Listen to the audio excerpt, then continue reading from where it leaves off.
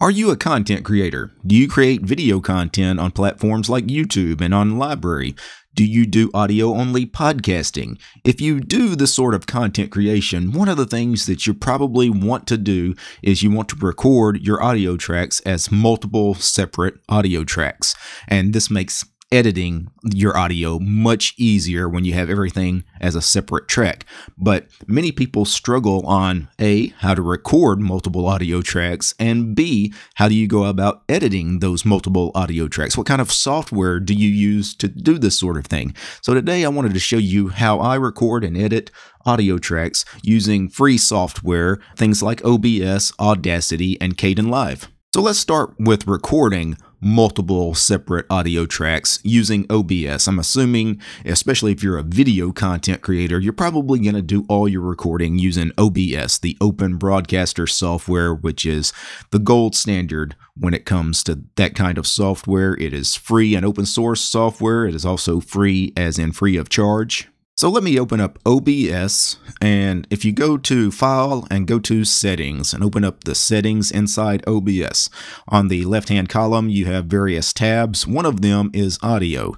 Click on that. Now this audio screen here that you're seeing would be the devices that you see down here in the audio mixer. You see I have desktop audio, and then I have microphone auxiliary. So I only have two sources here in the audio mixer because I have desktop audio set to the controller on my computer. Then I have the mic audio set to my mixer that you see on this server rack behind me. You could add other audio sources if you needed to. Most people are just going to have two, the desktop audio and the microphone audio, but you could have multiple inputs, especially. I could have, a second audio interface somewhere plugged into some other microphones, and then I would need, of course, add that, and it would appear down here in the audio mixer portion of the interface here. Once you have all of this set to your liking, what you need to do then is go to Output. And in Output, make sure you're in the Advanced mode, and you're going to see various tabs: Streaming, Recording, Audio, Replay Buffer. Now there's nothing to do in the Streaming tab as far as separating your audio into multiple tracks, because streaming, you're not really capturing that audio yourself. Streaming is you're sending that signal, the video and the audio, to some service like YouTube or Twitch, so there's nothing to do on this tab. But the Recording tab is the one where you can separate that audio into multiple tracks. The first thing you need to do is make sure that your recording format is set to some format that can handle separate audio tracks. MP4 is the most common video format people record in, and MP4 handles having multiple audio tracks just fine. So if you choose MP4, you should be good. And then what you need to do is tick on however many separate audio tracks you want.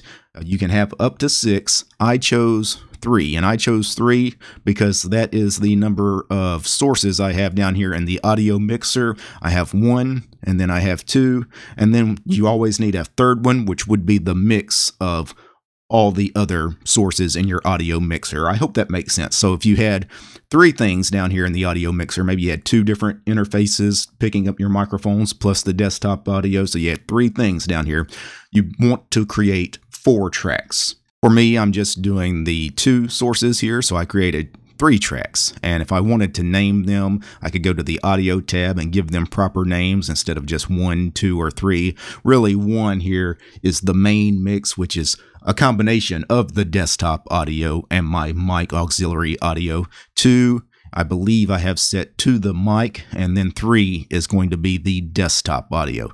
Anyway, I'm going to cancel all of this because it's already been set. And once you have all of that set, what you need to do is go to the cog wheel down here. Either one, it doesn't really matter for any of your sources down here. Go to the cog wheel, right click on it, and choose Advanced Audio Properties. And the window is not quite wide enough for you to see all the tracks here. Again, up to 6 tracks here in OBS. But the first thing you want to do is however many sources you have as far as your audio mixer, they're going to be in this list, and then you choose which tracks you want them to record to. 1 track needs to have everything, so it needs to be the main mix. So if you have 5 things in this list, what I would do is I would put all of them on track 1, so that's a mix of everything, and then after that I would go and add each one to its own separate track. So desktop audio, it records to track 1, which is the main mix, and then it also records to track 3. And track 3 is only going to be the desktop audio. I won't put any other source on that. That way, if I ever need to edit, scrub or clean up the desktop audio, I have it on a track by itself. Nothing else is on it. Same thing with mic auxiliary. It records to track 1, which is, again, the main mix. It's a combination of all the audio sources, but it also is on a track by itself on track 2. I won't put anything else on track 2. That track is strictly for my microphone audio, so if I ever need to go and just clean up the microphone audio, not the desktop audio or anything else that's might be plugged in, just the microphone, it's on its own separate track. So now that I have my computer's desktop audio separate from my microphone audio, let's do a test recording and let me show you this in action. So I'm going to open up an audio player here and I'm going to play a song. So I'm going to go ahead and start the desktop audio here. Going to let that play for a minute. And then I'm going to talk over it. Yeah. This is DistroTube, guys. Record and edit multiple audio tracks using free software. Watch DT on YouTube and library. Follow DT on Mastodon. Support DT's work over on Patreon. All right. Let me kill that. Stop the recording. Now let's see if our separate audio tracks worked. So I'm going to switch back to the desktop to check to see if this worked. What you could do is open up a audio player that allows you to select between the multiple tracks on a multi-track clip. So that MP4 that I had just recorded was this one right here. If I open it in VLC, so now that I have my computer's desktop audio separate from my microphone, fast forward a little bit. So we got the desktop audio. This is DistroTube, guys. And the mic audio. Now, everything is mixed together. By default, audio players, the way they work is they always play track 1. That's why when we went into the OBS settings, I told you to put everything on a main mix on track 1. It's when you open something in a standard audio player like VLC, it's always going to default to track 1. So really, you should just put everything on track 1. But then you do have the other tracks available. If I go into the audio tab here and go to audio track, you see by default it is set to 1. But we could check out track 2. And now if I start this playing again, so now that I have my computer's desktop, we have the mic audio separate. But if I fast forward to where the music's playing, no music, right?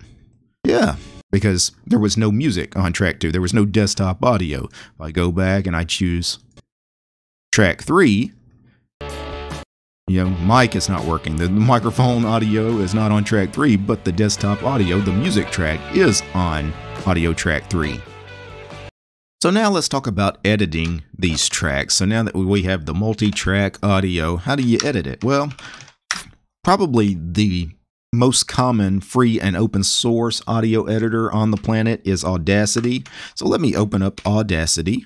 And then let me import something into Audacity that, again, we have multiple audio tracks. So all of these have the 3 audio tracks, all these MP4s I'm recording. And when you drag it into Audacity, you get this pop-up window. And this pop-up window, it has 3 things in it. Why does it have 3 things? It's because that MP4 that I'm trying to open in Audacity has 3 audio tracks. Which one do we want to take a look at? I just choose this first one. This is track 1. This is the mix of everything. So it's going to be the microphone. It's going to be the desktop audio music. It's going to have everything in it. But if instead of that one, I drag it and import it again, I choose the second thing in the list. This is track 2. This is just the mic. No desktop audio, no music.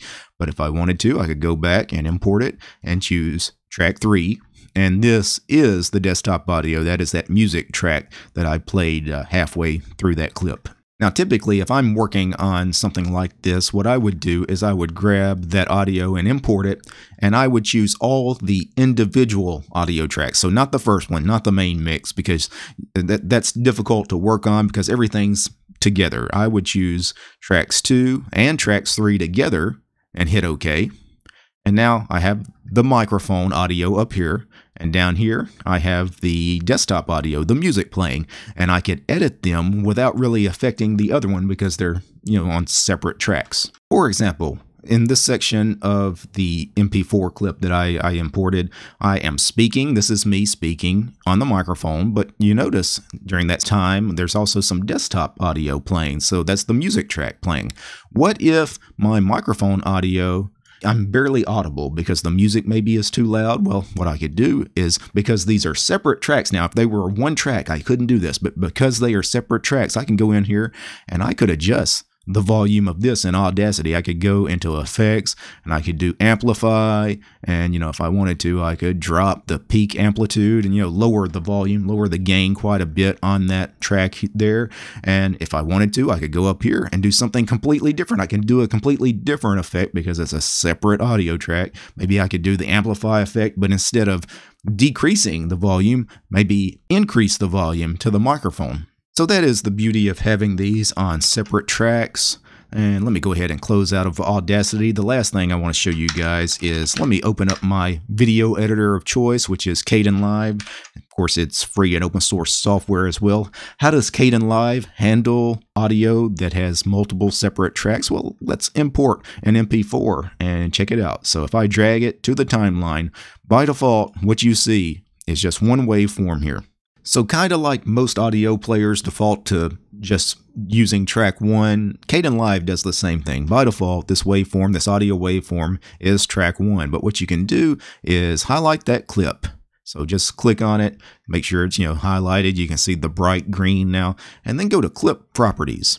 And if you go down to Audio Stream, you have a drop-down menu here of all the audio tracks. So remember, I recorded 3 audio tracks, and we have 1, which is set by default, and that's the main mix of both the mic and the desktop audio. Then we have 2, which is just the mic audio, and then we have 3, which is the desktop audio only. So if I go to 2, this should be the microphone audio, but no desktop audio. So let me go to a section of the clip where there will be some desktop audio. So if I start playing, go ahead and start the desktop audio here. Okay. So the microphone works, but I'm going to let that play. There's no music playing. See? And then I'm going to talk over it. Every time there's just music and no microphone, the music's not there. This is DistroTube, guys. Record and edit. All right, so that was just track 2 there. So let me highlight that clip again, go to track 3, and now no microphone, and we should have the music though. So there's no mic, there's the music. And I'm speaking on the mic, but nothing's happening. Speaking on the mic again, nothing's happening. So you can preview the individual audio tracks in Kdenlive. Just highlight the clip, go to Clip Properties, go to Audio Stream, and just choose what you need from the drop-down. Now, before I go, I need to thank a few special people. I need to thank the producers of this episode. I need to thank Michael, Gabe, Nate, Corbinian, Mitchell, Entropy UK, John, Devin, Arch5530, Chris, Chuck, DJ, Donnie, Dylan, George Lewis, Omri, Paul, Robert, Sean, Tobias, and Willie. These guys, they are my highest tiered patrons over on Patreon. Without these guys, you wouldn't know how to record and edit multiple audio tracks using free software like OBS, Kdenlive, and Audacity. You wouldn't know about it. The show is also brought to you by each and every one of these ladies and gentlemen. All these names you see on the screen, these are all my supporters over on Patreon because there are no corporate sponsors here at DistroTube. This show is supported by you guys, the community. If you'd like to support my work, you'll find DT over on Patreon. All right, guys. Peace.